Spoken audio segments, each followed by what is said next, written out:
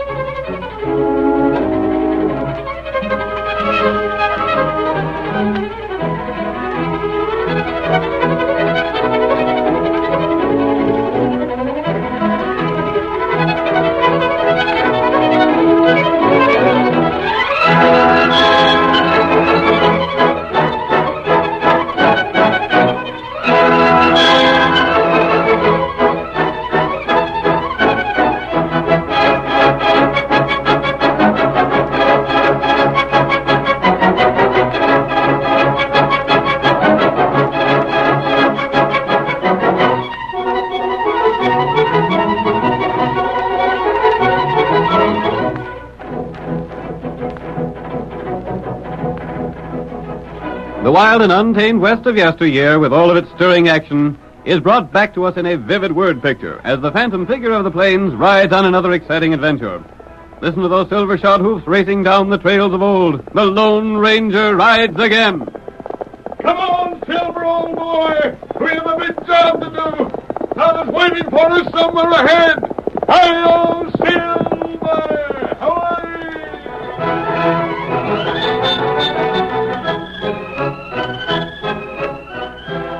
Jim Burton had made himself absolute master of a large district in the Southwest. All who lived in that territory were forced to pay him tribute or suffer the consequences. His men, outlaws and hired gunmen, openly punished those who refused to pay. Homes were stripped, buildings burned, cattle stolen or poisoned. Men who stubbornly defied Burton were murdered. The gang had become so powerful that the law was helpless. In the first scene of tonight's story, we see Burton and his lieutenant, Bat Jordan, riding to the home of a rancher named Tyler. How much do old man Tyler owe us? Tyler? Now, let me look at the book here. Just a second, Burton. Well, don't be all day finding it. Yeah, here it is. He ain't paid for last month yet. Oh, he ain't, huh? Well, I'll have to teach him a lesson. That's his prize bull over yonder, ain't it? Yeah. All right. That got him.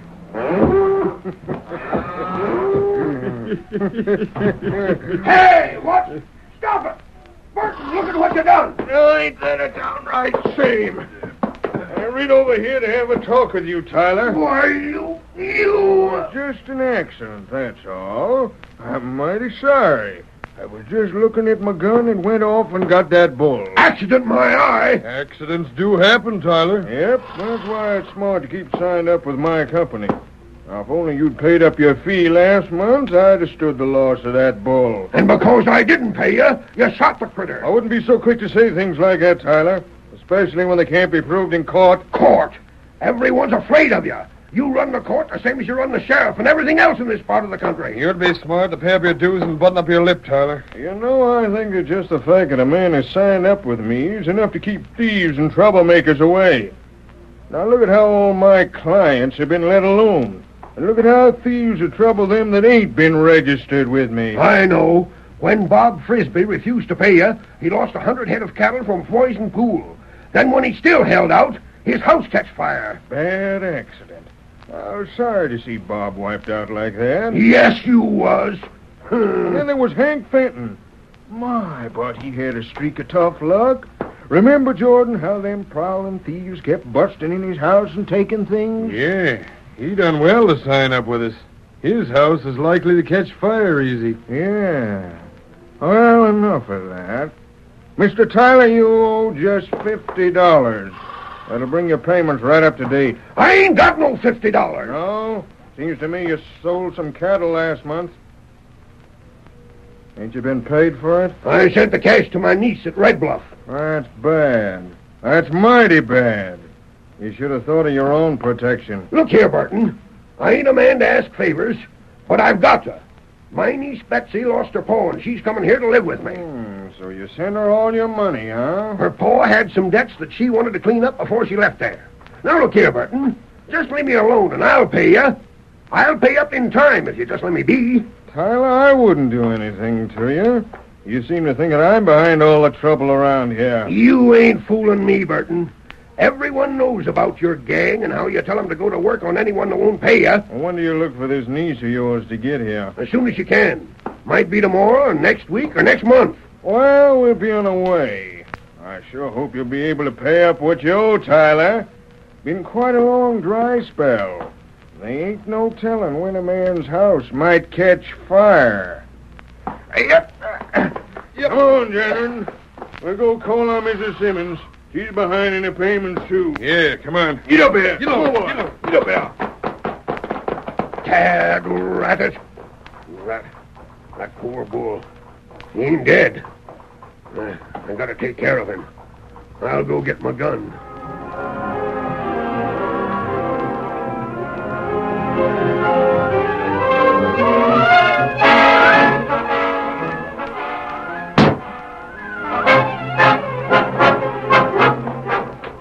Wait, Tonto. Hold back, Tonto. Here, 2 shots. Yes. If there's a third, 3 shots, Tonto.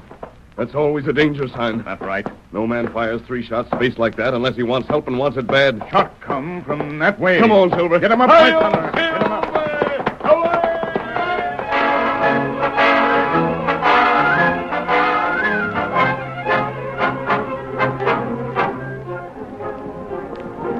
The Lone Ranger and his faithful Indian companion Tonto were riding along the trail when they heard the 3 shots.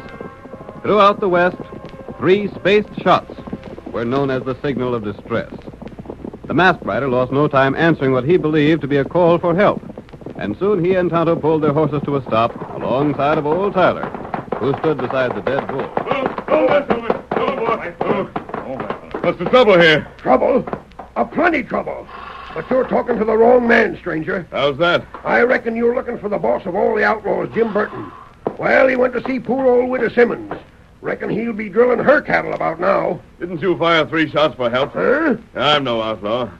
Came here because I heard 3 spaced shots. Oh, land sakes, I never thought of that. Gosh, stranger, I didn't mean to signal for help, even though the good Lord knows I need it plenty bad. I fired them shots to put this bull out in his suffering.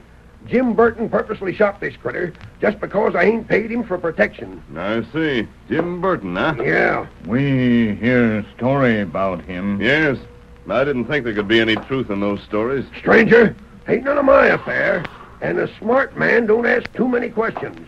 But why are you wearing that mask around here? I want you to tell me more about Jim Burton. Well, if you ride hard for the first white house you come to heading that way, you'll likely catch him talking to widow Simmons. Very well. If she don't tell you all you want to know about Jim Burton, just come on back here, and I'll tell her plenty. Come on, Silver.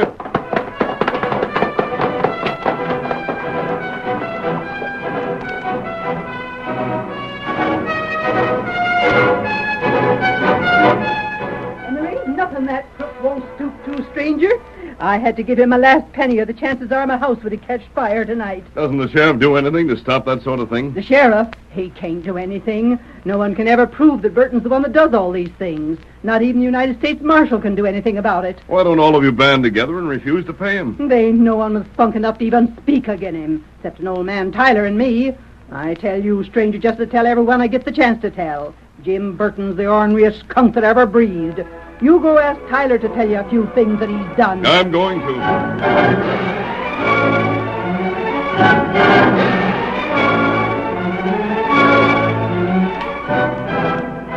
The Lone Ranger gathered all the information he could find concerning Jim Burton and his men.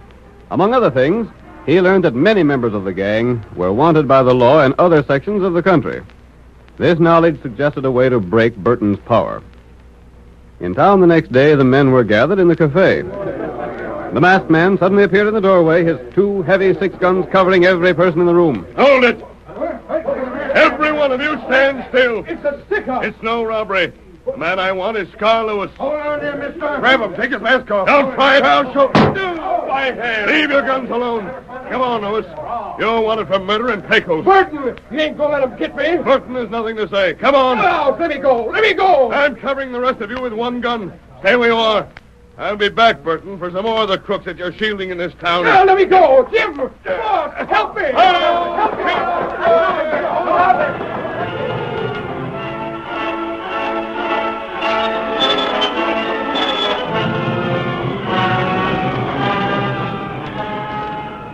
During the next 3 days, the townspeople talked of nothing but the daring action of the masked man. We hear Burton and Jordan, with 2 of their men, discussing the matter on the porch of the general store. He must have taken Scar all the way to Pecos. I reckon he must have. Just who's he think he is, Burton? He ain't no right to drag a man across the county line that way. Wearing a mask, too. If he comes back here, Butch, you better duck for cover. You're wanted in Red Bluff. That's where he's going. Huh? What? Why, you? Hey, come from the side of the building. You won't get me. Burton, keep back. You too, Jordan. See here, stranger. Hey, Silver. They say you're pretty slippery, Butch. I'll put a rope on you. Stop him, Burton. Jordan, stop him. And more of your gang that I want, Burton. I'll be back. Let me down. You can't lug me on your horse like this. You're going to Red Bluff, Butch. Yep. Hi-yo, Silver! Jordan, come here. Come on, boy. After him.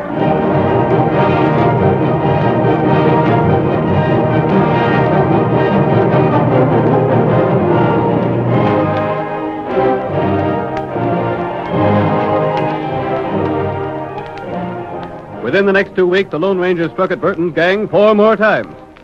He appeared when least expected, forced an outlaw to go with him, and made his escape before his surprised victims could defend themselves. In all, he had taken 6 of Burton's men, and the gang leader was furious. We see Burton with Jordan, considering a method to get rid of the Lone Ranger. If that man is the Lone Ranger, he wouldn't touch you unless he had proof of something against you. I don't know about that. Maybe we've seen the last of him. I hope not.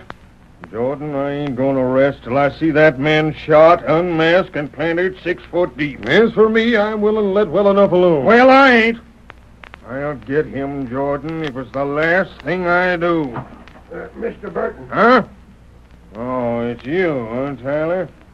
You're about due to pay me some money. I know. Did you bring it with you? I ain't no money. Well, I ain't waiting no longer. Now, Mr. Burton. You pay up or there might be some accidents happen on the trail to Red Bluff. An accident that might affect this niece you're expecting. Wait. Won't you listen to me? Money talk's the only language I care to listen to. There's something we'll talk louder. What? Look, you'd like to get this Lone Ranger, wouldn't you? I'd give up plenty to get him. Well, if I showed you where you could trap him, would you call what I owe you square and give me your protection for a few more months? For the rest of your life? That's what it means to me to get that masked man. He's made things too darn tough around here. Do you know where he's at? Well, do you? Yeah. I think I can find him. Sit down there, Tyler. Oh, thanks. I don't mind if I do. Where's the Lone Ranger? I ain't saying I know where he is. You don't know? Why, you old four-flusher, you? Wait. I know where he will be. Ain't that something? Where? Come on, speak up. Where? Now, let me tell it my own way. I got a scheme all worked out so's you can get him. Let's hear it. You promised me that you won't make me no trouble. I told you I wouldn't. And you won't make no trouble for my niece Betsy? No, of course not. All right, then it's a deal. Listen close, gents, and I'll tell you how to get the Lone Ranger.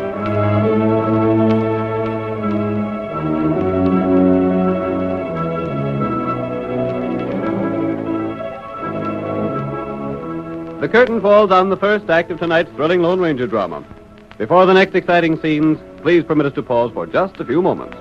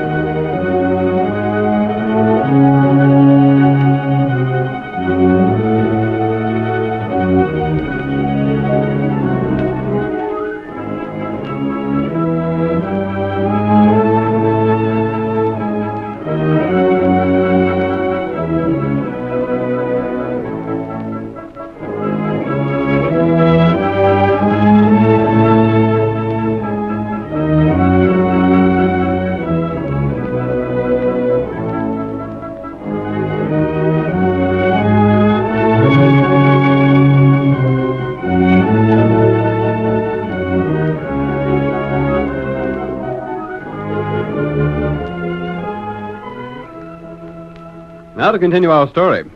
You will recall that in the first act of tonight's drama, the Lone Ranger learned of Burton's crooked activities. And in a series of daring raids, the masked man carried off those of Burton's men, known to be outlaws. In the meantime, Burton tried desperately to defend himself against the Lone Ranger's attacks. Let us pick up the threads of our narrative as Tyler completes the outline of his plan. Now, let me get this straight, Tyler. You're to show me where to get this Lone Ranger. In exchange for that, I'll see that you're protected from trouble of all sorts. It's a deal, then. You don't know when this niece of yours is coming, do you? No. She ought to be getting here soon, though. She was only going to stay in Red Bluff till she paid up her pa's debts, then take her horse and ride down here. Maybe if she's good looking, I might take her to a couple parties. Now, hold on. One other thing I want in that agreement, Burton. Well? Jordan or none of the rest of your bunch are to come annoying Betsy. Oh, now, Tyler. All right, I'll see they don't. You hear that, Jordan? Yeah, I hear it. Now, suppose you tell us how you aim to get this Lone Ranger while we can get at him. Well, there's an Indian friend of his.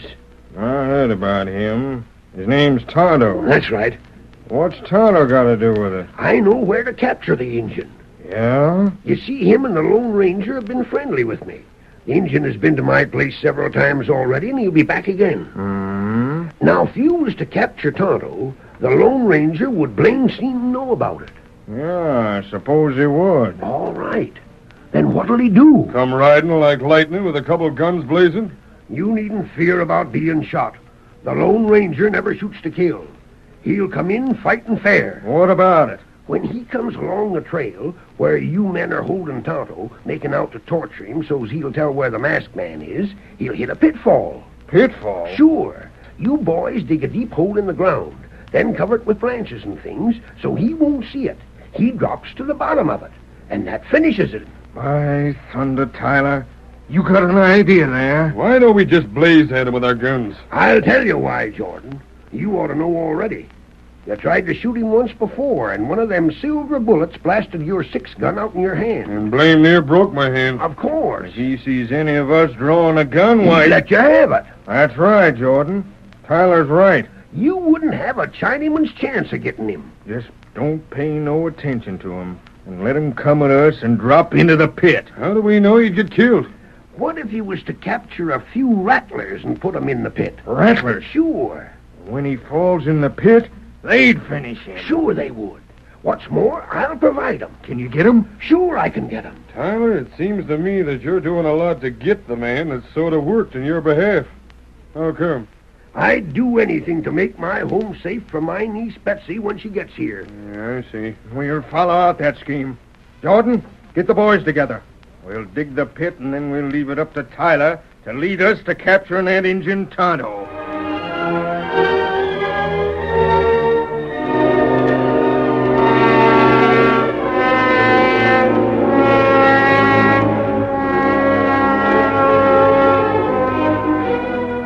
The Lone Ranger had captured all of Burton's men who had criminal records, but Burton himself was still free. Our next scene opens in the masked man's hidden camp. He and Tonto are speaking of the gang leader. We can't put another one of them in jail, Tonto. The rest have no crimes chalked against them. That bad. And even if they had, the one man we must get is Jim Burton. That right. None of the others count. We can replace them as fast as we can capture them. Burton is the man who must be jailed. What jail him for? That's the problem. There's not a thing that can be proved against him. You know sheriff here? I've talked to the sheriff. He's honest, and he'd like to see Jim Burton's power broken just as much as we would. But his hands are tied. Oh. Here, white feller. You're leaving now? Time Tonto go see old man. Very well. Maybe someday we get Burton feller. Here's hoping, Kimosabe. See you by and by. Yes, Tonto. Get him up, white feller.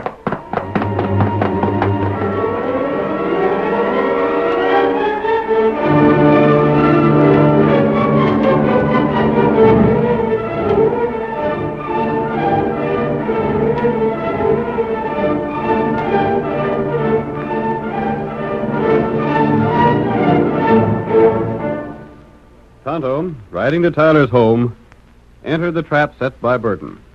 The faithful Indian drew his horse to a stop before the ranch house, prepared to dismount, and was immediately surrounded by the outlaws, who advanced upon him with drawn guns. All right, Indian, just be quiet. Oh, what's this? Hoist your hands there, Redskin. You'll capture. You got him. Make a move and we shoot. Watch him. We're watching him. Rope him tight. You double-crossed I'm friend. sorry, Injun, but I had to do it. Pull those ropes tight. You won't get loose. You double-crossed. It was you or me, Injun. No, Redskin. It's you or the Lone Ranger. Yeah, you got just one chance to save your neck.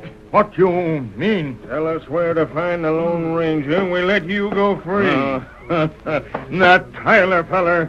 Him double-crossed. It was you or me. You better do the same thing and lead us to the Lone Ranger if you know what's good for you. Me not double-crossed. Oh. So you figure you won't tell us, huh? That's right. We got ways of making any man talk. Tonto not talk. We'll see about that. Take him to the post, boys. Yeah. Here's where we see just how much pain an Injun can stand. Keep a close watch on him. Don't give him a chance to get free. Jordan, you ride ahead with Tonto and them others. Me and Tyler will follow you. Come on. Come on, get up, boy. Get up there. Come on, get up, boy. Well, it was easier than I figured. Yeah. He didn't put up no fight at all. No, he seen there wasn't no use against such odds. I wonder if the Lone Ranger will come after him. I'm betting on it. Just look at the ground around here, how it's trampled. The Lone Ranger will see the Tonto don't get back to the camp, then he'll come, see the signs, and follow the trail. I hope so. All you have to do is keep the engine at that post just beyond the pit until the Lone Ranger comes. Good. Unless he spots our trail and sees where we went around the pit. Shucks, he won't do that. When he gets that close, he'll see his Indian friend being tortured and come riding hard with eyes on us instead of on the trail. That's reasonable, I suppose.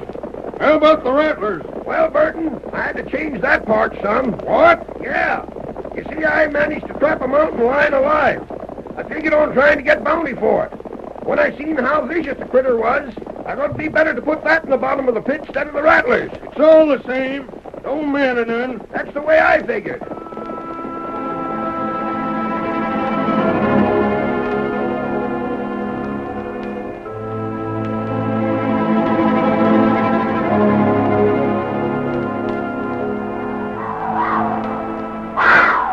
Tonto, bound with strong rope, was carried by Burton's men to a point along the trail that led from Red Bluff to town.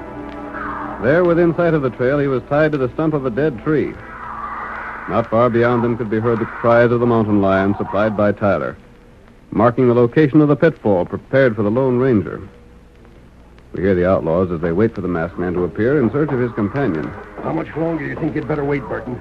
Yes, we waited about long enough. That blame mountain lion down in the pit smells horses. Yeah, he's downright hungry. Reckon I'll move back to cover and have a look at him. Don't you do it. Why not? Them critters can leap higher than a man's head. He might get out. Tyler's right. He's sure making a plenty of noise. Yeah, he's pretty hungry. Oh, by the way, Well, I hope you made that pit deep enough. sure we did. Took a lot of us all night to dig it. Big enough for a man and a horse to drop in? Sure. Well, Burton, why don't you start on the redskin? We maybe should wait till we see the Lone Ranger coming along the trail. Oh, what's the sense in that? Well, you seem mighty anxious for things to get hot for the redskin, Tyler. Well, taking part in murder don't appeal to me. I want to get it over with. Murder? This is your first murder, too, ain't it, Burton? Mine? Sure. I figure you never take the risk of killing a man. Listen to him, Jordan. That's a good one. Well, have you? Tell him about the Parker affair, Burton. Yeah, the law ain't never found out about who done for Jack Parker. Did you? Well, I wouldn't admit it to the law, but of course... You covered your tracks pretty slick on that job, boss. And you must have been the one that knifed Hank Green. Listen to him. Oh, but I don't reckon you was. Green was a pretty tough hombre. It'd take a sight of nerve for a man to fight him. Well, I done it. You did? Sure. Hey, someone coming. Take a look.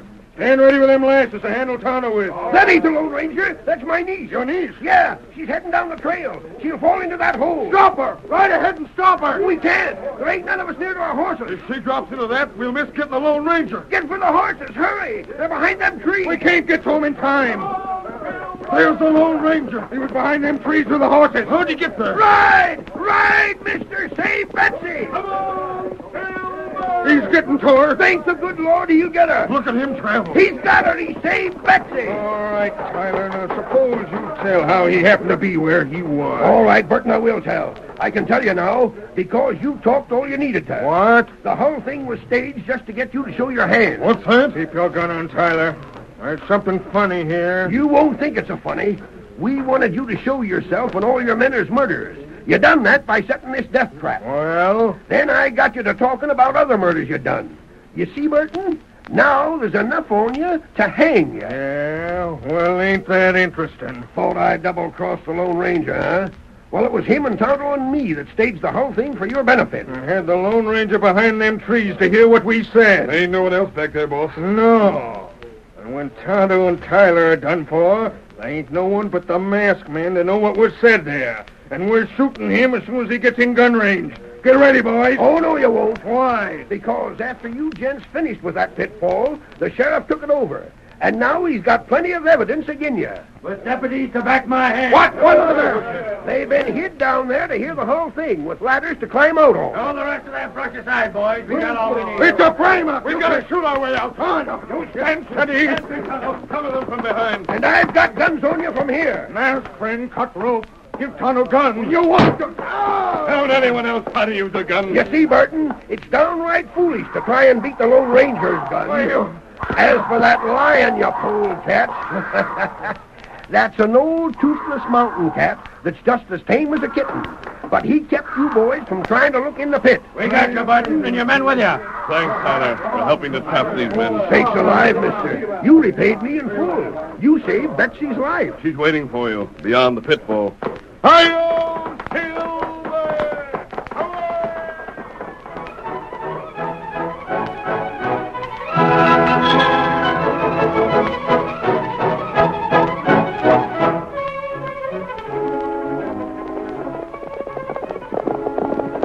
Come on, Silver! Press out there, old boy! That looks like a house afire beyond the valley! Hi-yo, Silver! Hooray!